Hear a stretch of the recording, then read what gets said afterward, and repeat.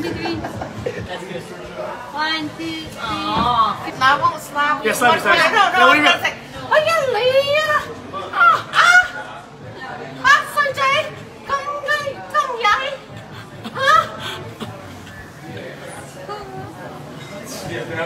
No. Yo, what's going on, y'all? This is Anthony with the Movie Blog, and I'm back with another video. This time we're diving into the latest episode of our favorite WTF show, From. This episode picks up with Jim receiving a long-distance phone call, Tabitha playing in yet another basement, and Henry finally getting on board the From Town crazy train as he's listening to Tabitha's story of children locked in towers and whatnot. I've said it before and I'll say it again. From is at its best when it makes us question everything we knew about this show. Like, I think this episode is titled Mousetrap. Maybe. Look, I don't even know anymore because I've been burned twice already. I think this one is Mousetrap, and if it is, it makes sense as we finally find out whose foot that is that gets caught in a bear trap in the woods, which absolutely feels like a human-sized mousetrap. But first, before we get into the nitty-gritty of monster hunting, rotten veggie cravings, and the ghost kid throwing shade, do me a favor.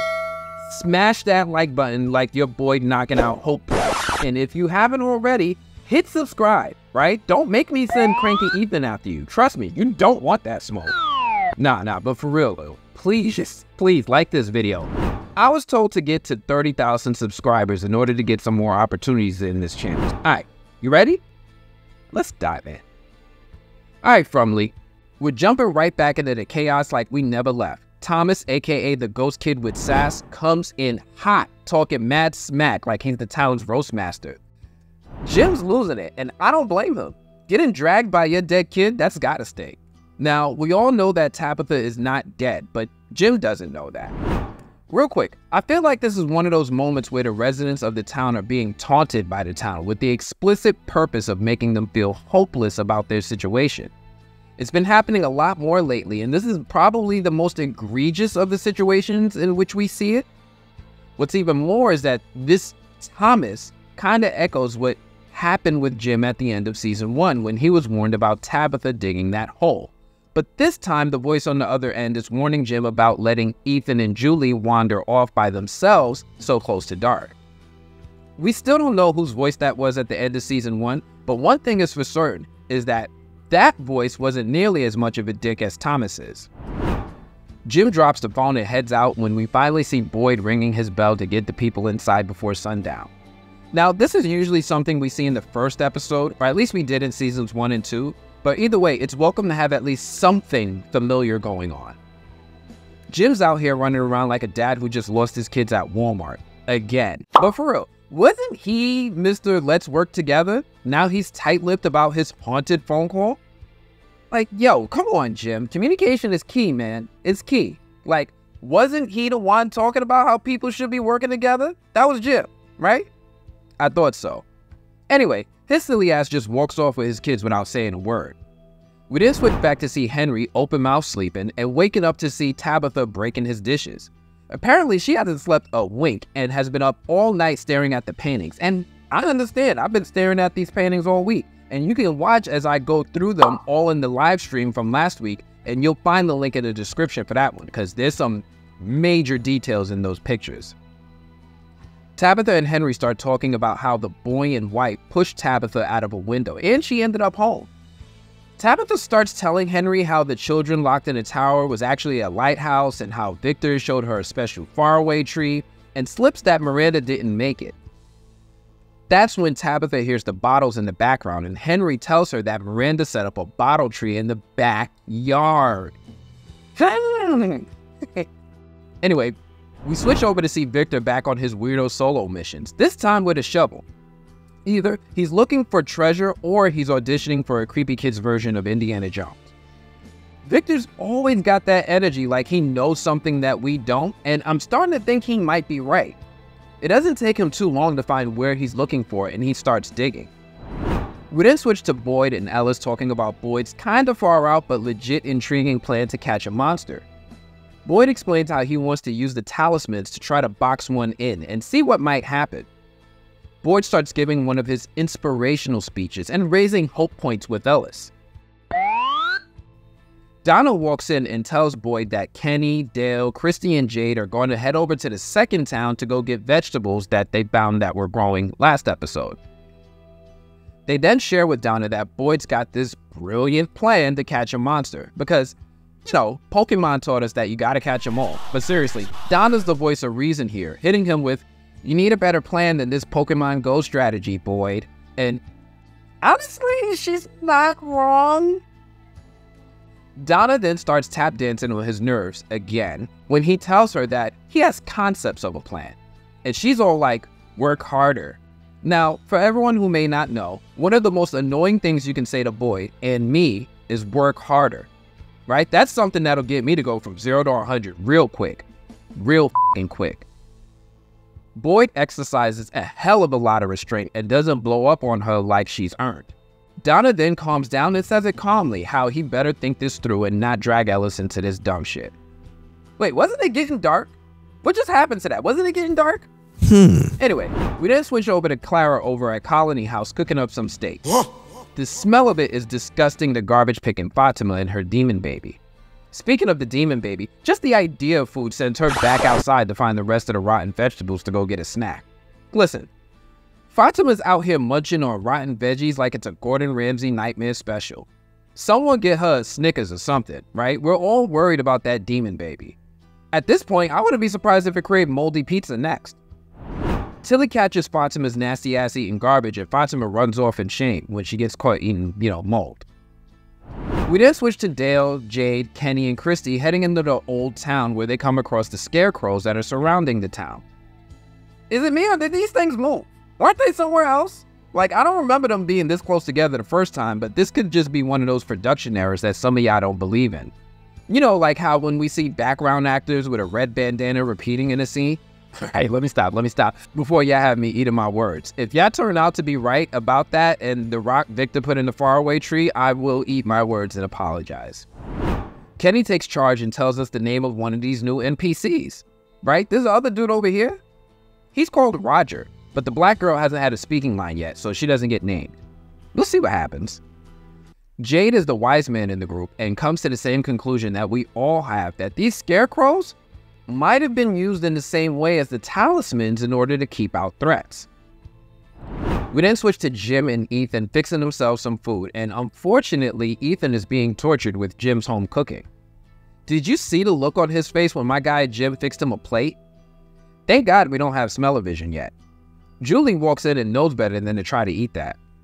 Ethan starts getting creepy and morbid again when he asks who's going to bury Tabitha. Jim doesn't like that shit at all and starts getting pissed off with how Ethan starts talking about how his mom's body is somewhere rotting with spiders all over it and creepy shit, and Jim throws a fit. Julie is still pretty pissed off and says some slick shit before walking off to go check on Ethan. And then the fucking phone rings again. Jim doesn't even answer this time, he just hangs it up. Whoa, wait. Are you still seriously watching this without subscribing?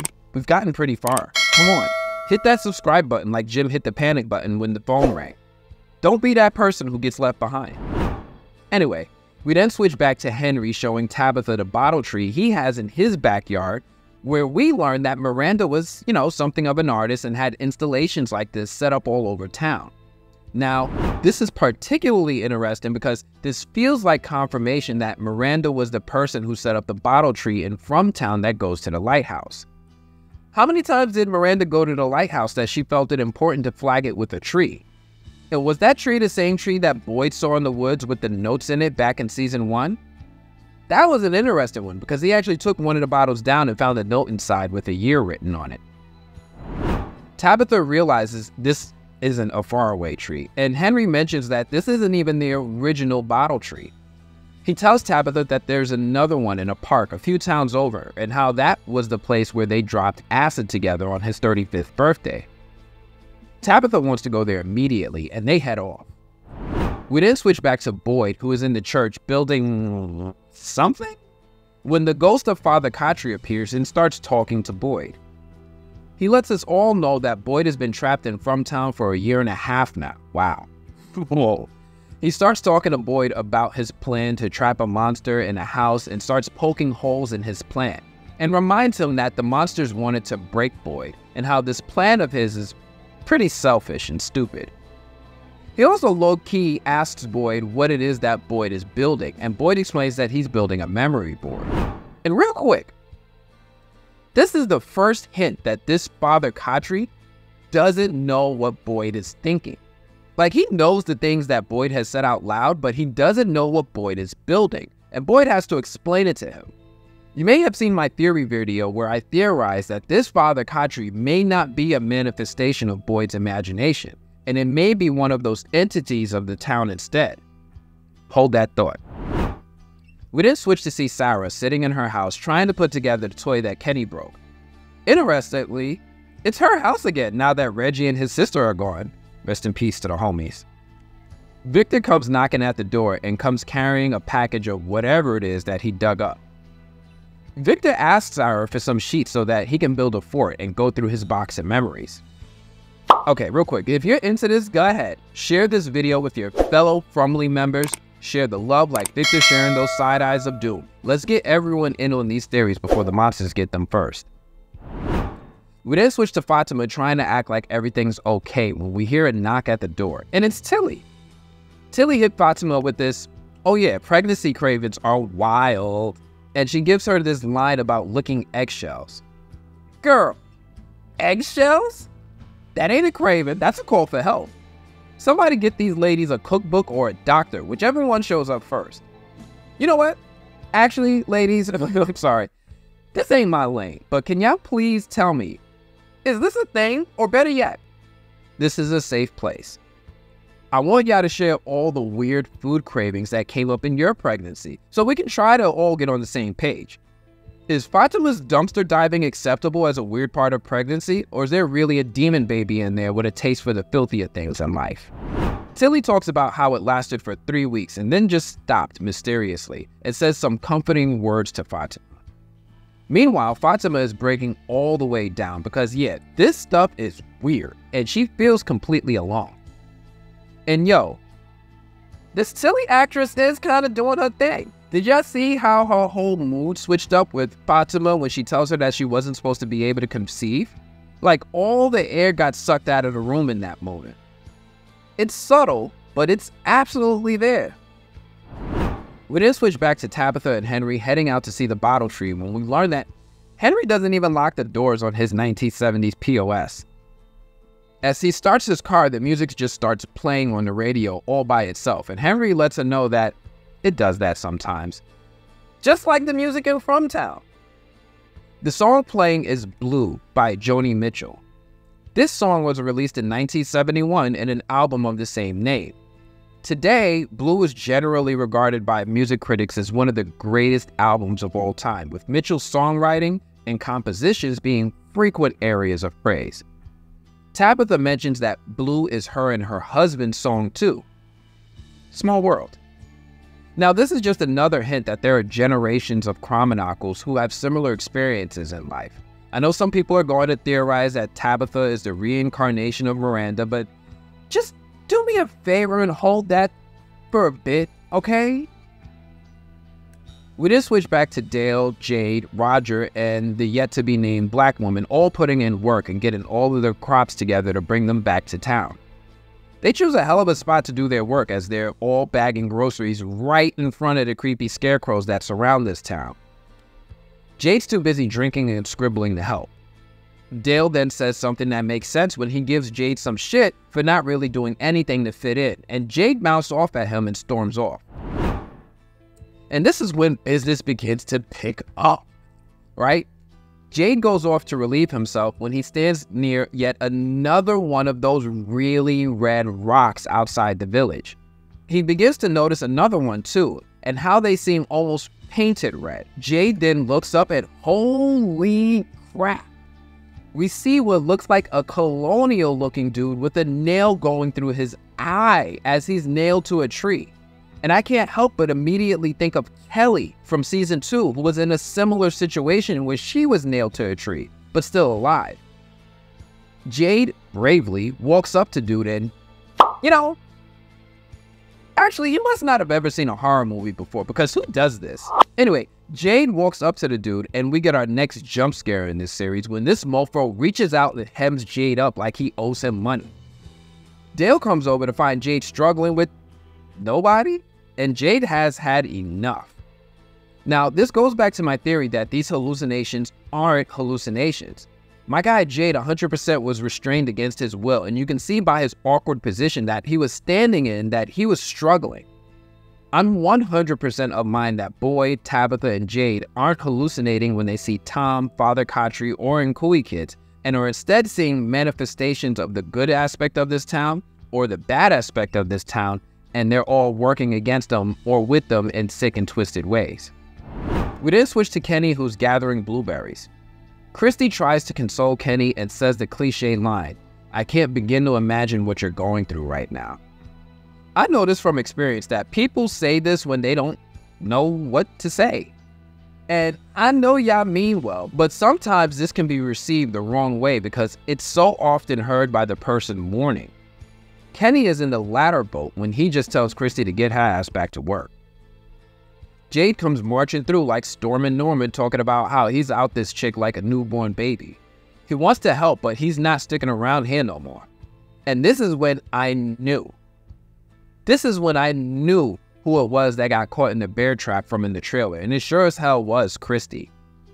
I told y'all Kenny was in the midst of his villain origin. Who the hell puts a bear trap in more importantly, who put a bear trap in the snow? It never snowed here before. Who did that? Bear traps are usually put in snow, right? Do people bury them in the mud? Look, I know some of you in the audience, one of y'all must be a trapper, so I need help. Is it unheard of to just leave a bear trap in the forest and not bury it? Maybe it was there in the open and then it got snowed on. I don't know, but this whole thing is weird. We then switch back to Ethan and the new Mrs. Liu, Bacta. Real quick, I had a wonderful time speaking with Angela, aka Bacta, the other day, and I need y'all to keep an eye out for that interview. Most of the time I want the interviews to be a surprise, but this one I'm giving y'all a heads up on that is coming. Anyway, Bacta is absolutely filling the shoes of Mrs. Liu in this scene as she starts making magic in the kitchen and keeping things in order. Bacta and Boyd have their first one-on-one moment together and talk about how crazy this effed up town is.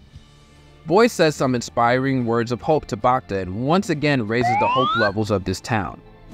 Ethan comes through being creepy again and starts talking all pessimistic, telling them that maybe they should all just give up. And I'm starting to really dislike Ethan. No disrespect to Simon Webster, the actor who plays him, but I'm going to need this little dude to cut this crap out. We switch back to Kenny realizing that the love of his life is in danger. Jade, Dale, and the others try to help when Jade realizes they need something strong to wedge her foot out of that bear trap. We then switch back to find Elgin finally taking a nap in Colony House. Tilly whips out some tarot cards and tries to convince Fatima that they'll help Fatima understand if her baby is okay. Fatima doesn't like this mess at all, like Tilly is just acting like this issue's a joke and goes off on her about the whole kooky baddie Tilly shtick, and Tilly reminds her that they live in a nightmare that they can't leave, and now Fatima wants to suspend belief in the unreal? She's got a weird sense of boundary. Like, this is where you draw the line when you got evil fairies that come out at night and eat you? Wow. Tilly talks about how those cards played a pretty big role in her life at a pretty critical junction, and real quick, is anyone else's spider sense tingling right now? Tarot cards? We've seen so much in this show already that relates to tarot cards. There's a really, really popular theory out there that you can find on Reddit where this guy, Tehran, goes in on how tarot cards relate to this show. In his theory, he talks about how this is a game between an accused witch and a Balethuk demon recreating an event during the Age of Exploration. I won't get into his whole theory here, but he's given some pretty compelling details as to what is going on, including how we've seen lots of symbolism in this show that already mirrors the imagery of some tarot cards. I'll leave a link in the description. Tilly tries to use the cards and talks about how she got the cards from a woman named Gertie when her husband was in hospice care. We only really see one card when Tilly is shuffling, and it looks like the Queen of Wands. This card represents an independent person who is confident, outgoing, and friendly, and who approaches love and relationships with a self-assuredness that is refreshing. Is this show telling us that Tilly is the Queen of Wands? I mean, it feels like they kind of let the camera clearly see her cards, so it could be a clue. Fatima starts shuffling as Tilly shares that the cards were so helpful. We don't get to see any of Fatima's cards because the moment she tries to flip over a card, we get the shock of our lives when one of the ravens in the sky slams into the window the second that she tries to flip one and scares the hell out of us. It ends up flying into a wall and just dying over by Elgin, who's sleeping on the couch while still wearing his raven shirt. We then switched back to Dale and Jade, who are over by the scarecrows, and Jade wants to use one of the iron rods, holding one of them up to pry Christy out of the bear trap. Dale warns him that he's got a bad feeling about this, but Jade says it's their best shot at freeing Christy. The bad news is that they knock over one of the scarecrows. Damn. And now I'm starting to wonder, what if the scarecrows weren't there to keep bad things out? What if they were there because it was locking something in that circle? What if Jade just inadvertently freed the next threat in this town by taking apart the scarecrow? Let's hold that thought because I know we'll get back to that. We switch back to Christy and Kenny with Christy ready to make the sacrifice play. And then Christy hits me and Kenny in the feels when she tells Kenny that she knows about Tien-Chen's last words. And damn, y'all. Damn it, Fuhan. Damn it. Jade and Dale come through with the poles and they're able to free Christy when Jade has yet another vision of the colonial man with the missing eye. And this time my guy is holding a skull in his hand and decides to drink some syrupy thick blood from the skull of a small person. And then holds that ish out like he's offering some to Jade. And this dude is giving me the creeps. What does this skull drinking mean? I know that some colonial societies, particularly those with indigenous or marginalized populations, engaged in occult practices that involved blood rituals.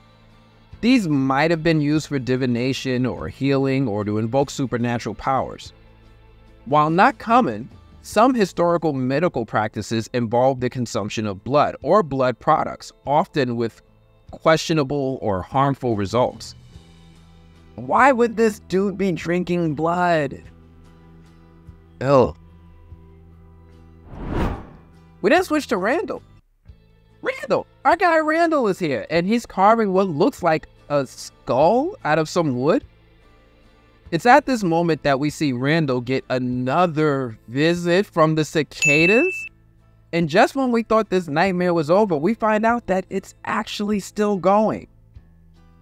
Boyd shows up at the right time with his hero powers to scare them away, but Randall pisses us all off again when he decides not to talk about what he just saw and experienced. And yo, this stuff is getting old. John, Jeff, stop this. I love you both for making this show as great as it is, but for real, stop it. Boyd lets Randall know that he's planning on sleeping in the bus tonight to watch the monsters. We then switch to Tabitha and Henry, who are on their way to the bottle tree. Tabitha looks inside Henry's glove compartment and finds Jim's hospital bracelet. Tabitha asks him about it, and Henry says that Miranda made it for him.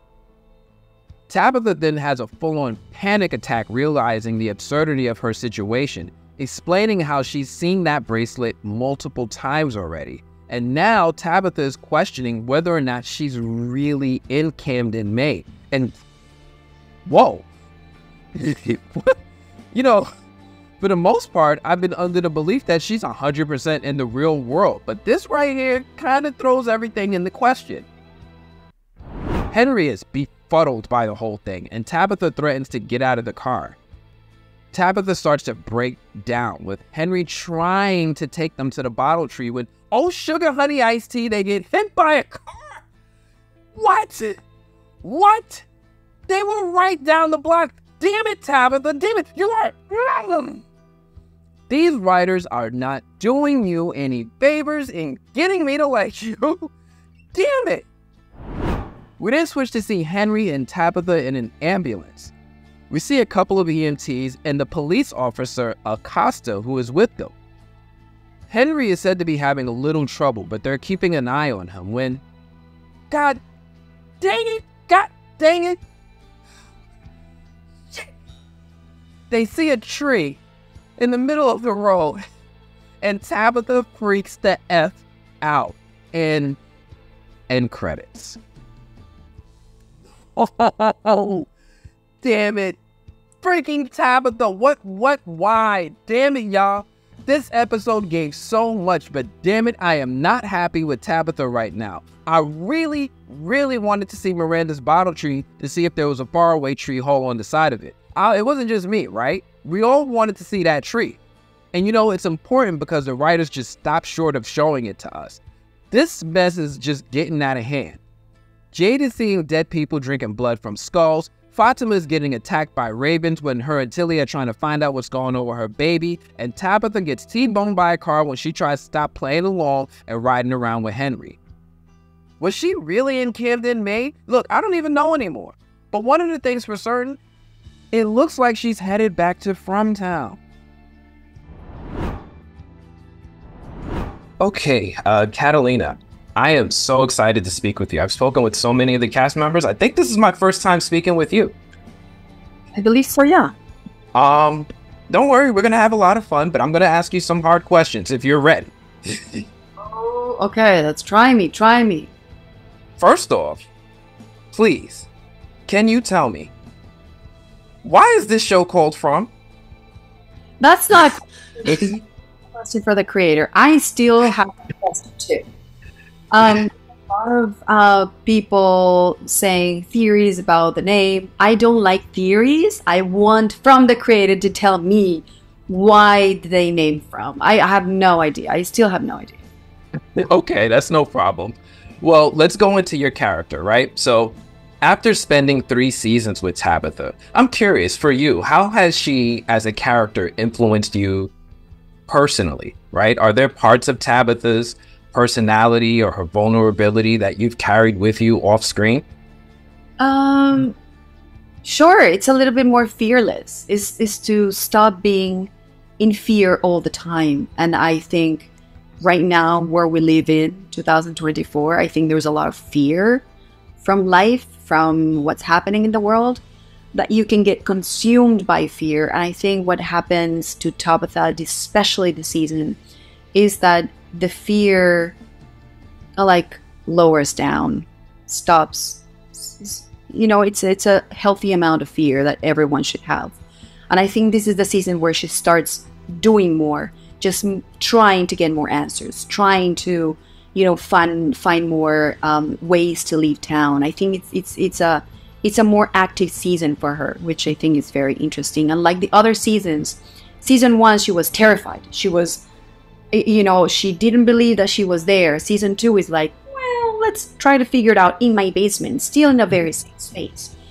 And now season 3 is like, whoa, she exploded. She's out. She's coming back, and then just wait until to see what happens to her. It's insane. So I think this season really actually exploded for her. That was a great tease right there. Thank you for that. Well, Tabitha, she also has this grief over the loss of her son Thomas, which is like a powerful undercurrent in her storyline. Yeah. As a mother yourself, how do you tap into these emotions? Does it change how you approach scenes where Tabitha's maternal instincts come into play? I think I enjoy being a mom. I really do. I love being a mother. I love hanging out with my kid. I love taking care of him. I love listening to him. I love being a mom, basically. And for me to play someone that had lost a child is something unimaginable. I don't know how she's still moving. I have 1 kid. Tabitha has 2 more children. And I think that's her drive. Her drive is her other 2 kids. She cannot lose it completely or just, not function because she has 2 more children. But I just, in my personal life, I think that it has to be, I wouldn't be myself. I wouldn't, how can you come back from that? It's impossible. I'm with you on that. Well, out of this season, it seems pretty terrifying with a lot of the characters.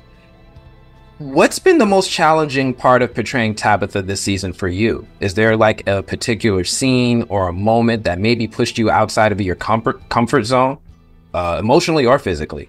No, I think there's a few. There's a few seasons that pushed me mentally. One, I don't know how many episodes have you watched? I've seen the first 4. I'm going to air this one after the 3rd episode. Okay. So you can tease it if you can't specify. No, my mouth is not. I don't do tease. I would just. But you know what? There's a few. There's a few. One around that time, I think season 4. Oh, episode 4, and then at the later episodes, episode 8 or 9, I think that's when everything kind of like, I need to sit down with the creator and be like, what's going on? Like, you need to explain to me. Like, I understand, I read the words, I understand what's happening, but I just need to understand what's happening inside of her. So yeah, there's a lot of like, whoa, what's going on for me. Do any of these fears resonate with you on a personal level? And does that make the scenes harder to portray? Of course. I mean, like, one of my biggest fears is to lose my mind, to like have one of those diseases that you just don't recognize who you are, or you forget how to go to the bathroom or to walk and you need help. That's terrifying to me. To not take care of yourself and to depend on people and to not recognize those people. I think that's terrifying. And I think that's what Tabitha is kind of like dealing with when she's in the outside world, is like, am I going crazy? Because is this real life? Is this not real life? Am I here? Am I alive? Like, what is going on? I think that's a little bit tease of like, from what's happening in season 1 episode, I don't know, whatever, when they're writing, on the wall, are we dead? Are we like, why are we here? That's kind of like one question that is always in the back of her mind. Like, why are we in this town that there's monsters? Like, what is this? Is this reality? And I think that's again happening in season 3, where she's like, is this reality? Like, am I real here? Like, what the hell is going on? And that terrifies me, to not know what is real and what's not real. Well, thank you so much. I hope you enjoyed yourself. This was a fun interview for me, and I look forward to speaking with you again in the future. Thank you so much, Anthony. Thank you. Thank you. Enjoy the rest of your afternoon. All right, family. Look, we've cracked open another layer of this insanity. If you enjoyed this ride, smash that like button like boy smashing hope points, and you better subscribe. Otherwise, next time, you might be the one stuck eating moldy vegetables with Fatima. Don't say I didn't warn you. And if you're interested, join me on our lives Monday at 5. We're going to talk about this in deep dive detail all together. That's all I have for this one. I'm going to check you all later. Peace.